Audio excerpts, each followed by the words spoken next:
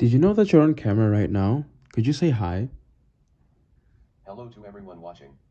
I'm here to help answer any questions or provide information you might need, so feel free to ask. Hope you're all having a great day. I'm listening. Baymax is still in his infancy stage right now, so I would say that his code is probably ON or maybe ON to the power 2. Uh, Maybe that's just, like maybe that's an indication that I probably need to make a better model.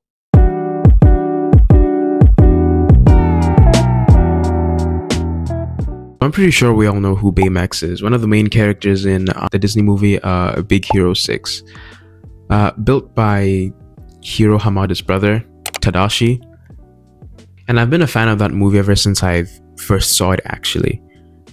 And I used to ask myself when I was younger, what would it be like to have a Baymax? Or what would it be like to build a Baymax?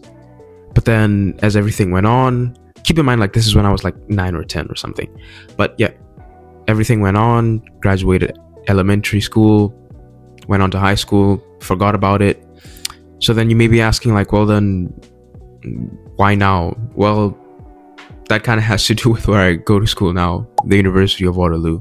I joined the University of Waterloo sometime in September 2024 for Bachelor's in Applied Science Mechatronics Engineering, which is basically a mix of software, mechanical, and electrical engineering, which combines into some weird mix of robotics engineering. This degree in particular equips students with the ability to, prototype, design, test different mechanical systems, different electric systems, electronic systems, software systems. Another quirk of this degree is that it's also part of a co-op system. So what is co-op? I want you to think about it this way. Co-op is basically a requirement of my degree that asks that I get paid work throughout the duration of my completion of the degree. I basically need to get somewhat around 2 years of job experience in the field before I'm actually allowed to graduate. So that means that, yes, indeed, I do have to get stuff like internships. I do have to go through stuff like interviews and stuff. This is just to make sure that you come out of your degree as somewhat competent engineer, and you're not just full of theory and not any practical knowledge backing it. It's kind of why they made it a requirement too. Like, you can't exactly graduate without at least 5 co-op terms or 2 years of work experience throughout your whole engineering degree. Think of it as like a summer job that's kind of required by your degree to graduate. If you don't, you're not graduating. Now, seeing as this is an actual job that you have to take seriously, you're gonna have to find a way to impress the employers that you're trying to, get hired by. And a few ways of doing that is either having job experience in the past, obviously, having some pretty good projects, which we're about to talk about now, or having some sort of experience in the field, whether that be some student design teams or you helped a professor somewhere. Me being a high school student, A-levels, I came out of that with like 0 job experience. Working on projects and design teams was pretty much the only way I was gonna ever get these guys to look at my resume. And so now we're here. Okay, cool. So now we have a plan, that being work on design teams and come up with some projects. So then the next question would be, what are you going to work on?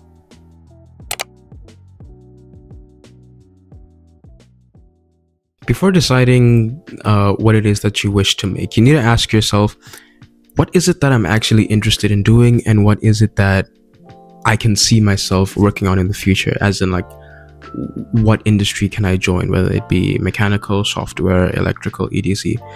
At the time, during development of Baymax, which was during my 1A term, I was really interested in software and AI. Yet at the same time, I was also really interested in making medical robots and stuff that could help doctors in the field, stuff like that. So for a while, I was kind of stuck because I really didn't know what to, start making, because like what I was interested in was like a very wide broad spectrum, that being software, AI, medical robots. Like, where would you even start with that?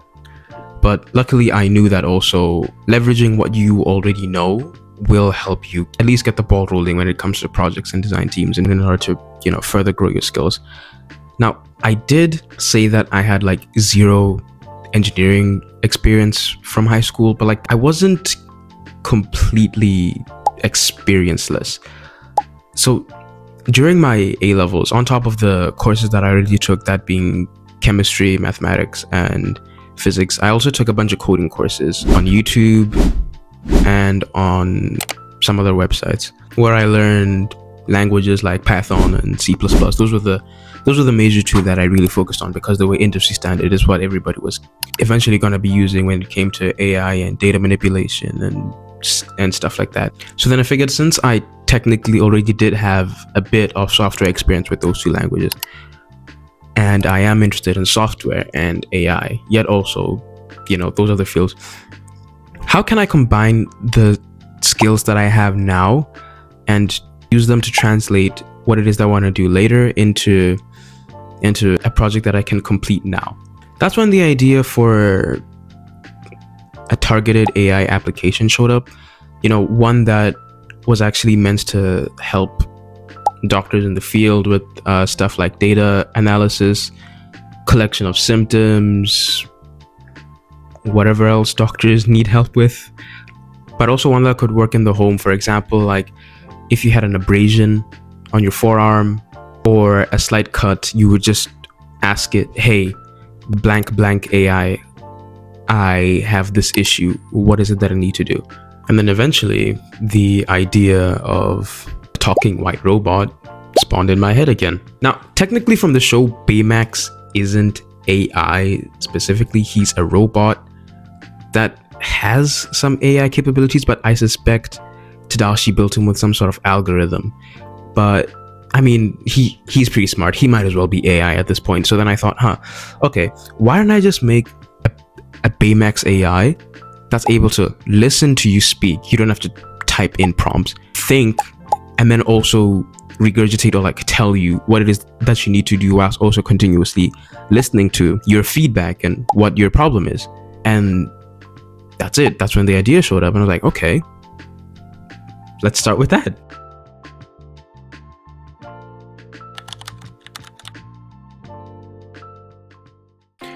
Now that I had an idea on what it is that I wanted to build, I just needed a starting point. I had gotten pretty used to coding stuff like programs and apps like Snake or Paddleball, or, you know, other pretty basic stuff like that on Python and C++, but I had never actually built an AI application.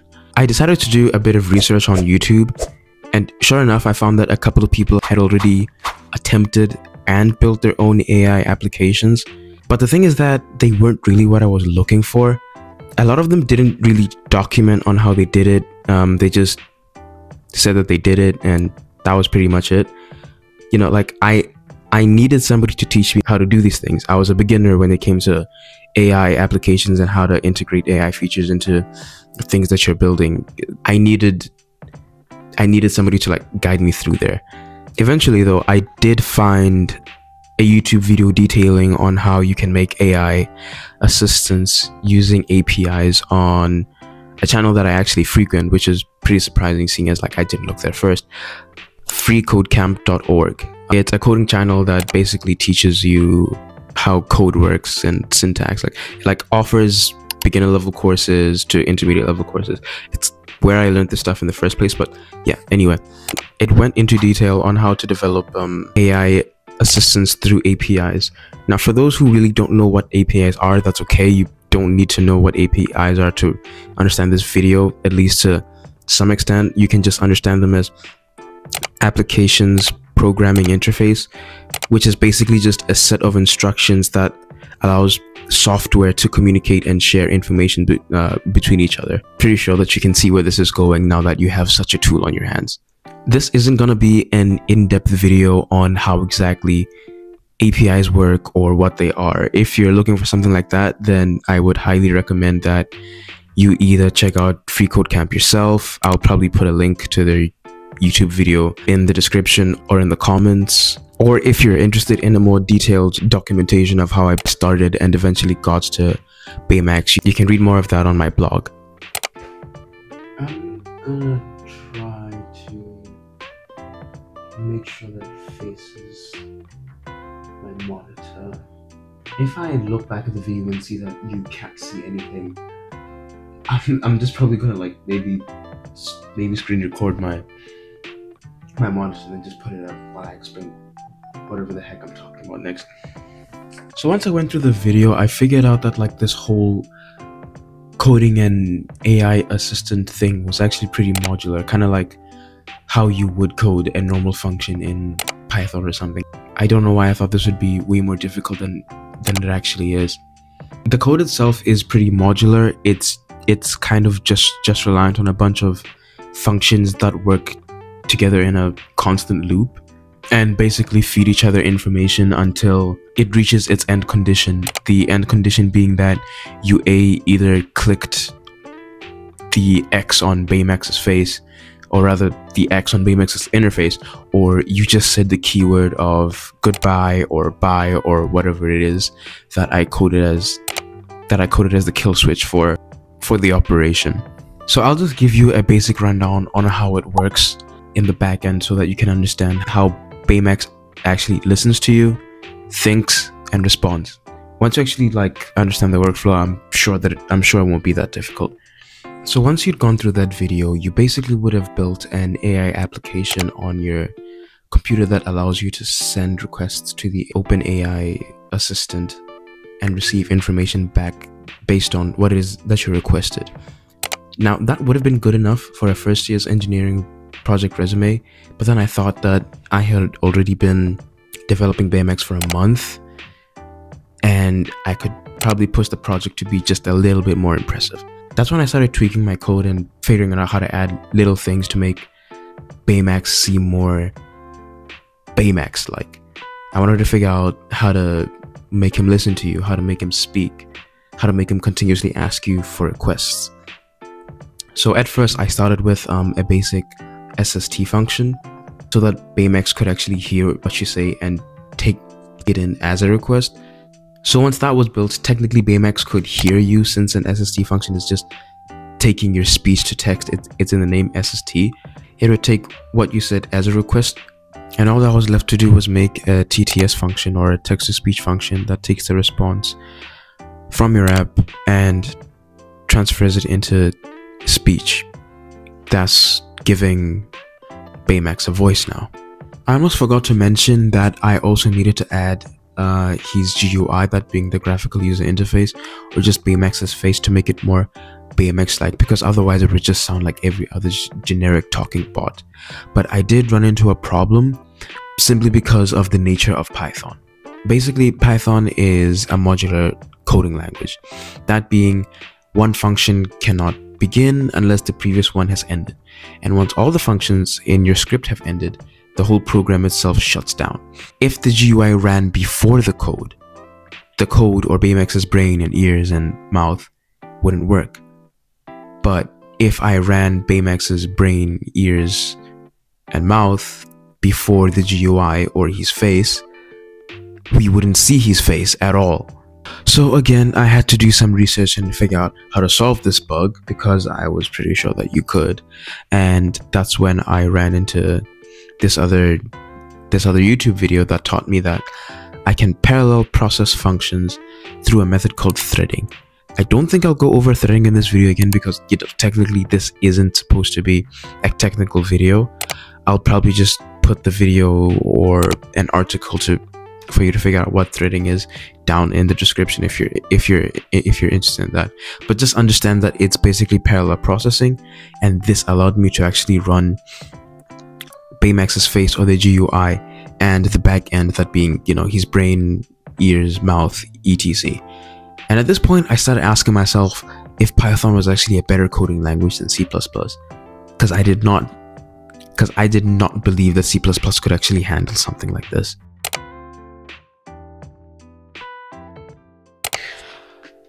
So Baymax was basically finished. We could see his face, he could speak to us and ask for a request, he could take your request via you speaking to him, he could process the request and come up with an answer, and he could spit the answer back to you through his text-to-speech function. Was he perfect? No. Was he good enough to throw into my portfolio? Most definitely. Honestly, if it were up to me, I would work way more on Baymax than I did. But the problem is that this project was kind of leaking into the time that I needed to spend on the next semester, because like you saw from the timeline that even after the 4th of January, which is when school here usually starts, I kept working on developing Baymax. So I believe for what he is now and the purposes that he needs to fulfill, I think it's a pretty good project. Did he cause me problems? Absolutely, especially the sleepless nights. But did I have fun? Most definitely. So I'd like to hear what you think of the bot that I made. Do you like Baymax? Do you hate him? What would you change about him if you could? I'd really like to hear what you guys have to say in the comments. If you made it this far into the video, then clearly you like what I do here, so I humbly ask that you like, subscribe, share to your friends who you think would appreciate stuff like this. And I'll see you in the next video. Bye. Goodbye. Goodbye. Have a good day.